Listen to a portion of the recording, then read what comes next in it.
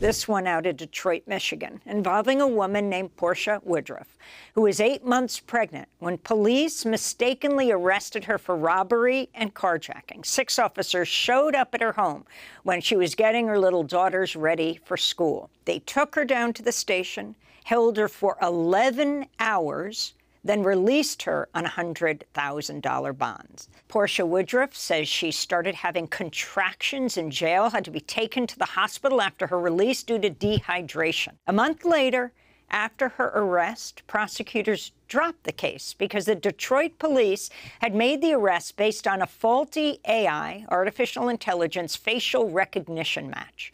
According to the ACLU, Porcha Woodruff is the first woman, at least the 6th person, to report being falsely accused of a crime as a result of facial recognition technology.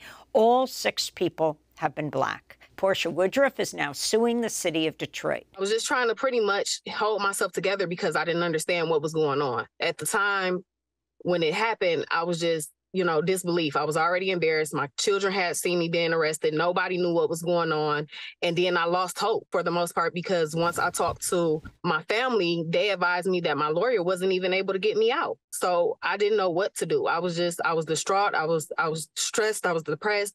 I was trying to keep myself together and hold myself together for my unborn child because being under that type of stress could have, ultimately led me to lose my child.